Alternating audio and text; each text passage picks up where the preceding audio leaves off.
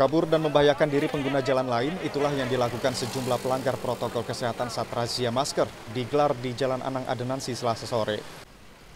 Tindakan seperti ini jelas membahayakan diri sendiri juga pengguna jalan lain. Beruntung tidak terjadi insiden. Razia ini merupakan hari pertama perpanjangan masa operasi penegakan hukum protokol kesehatan di Banjarmasin setelah berlangsung selama 14 hari. Petugas mengimbau warga tidak panik dan kabur saat razia demi keselamatan bersama.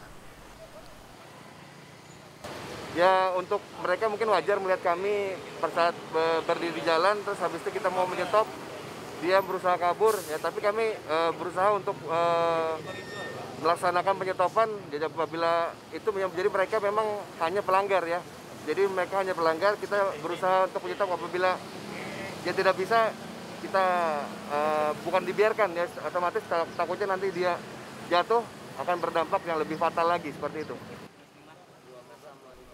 Sepanjang hari ke-15, giat yang dilakukan tim dari Polsek Banjarmasin Tengah, Koramil Banjarmasin Barat Tengah, BPBD dan Satpol PP Banjarmasin ini menjaring sebanyak 26 pelanggar yang tidak menggunakan masker.